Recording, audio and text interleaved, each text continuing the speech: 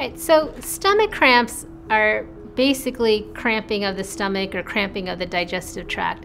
And basically what that is acute muscle contractions. Because remember, the digestive tract is one long muscular tube. So anytime you have abnormal contractions, you can develop a cramp, just like you get a cramp in your leg.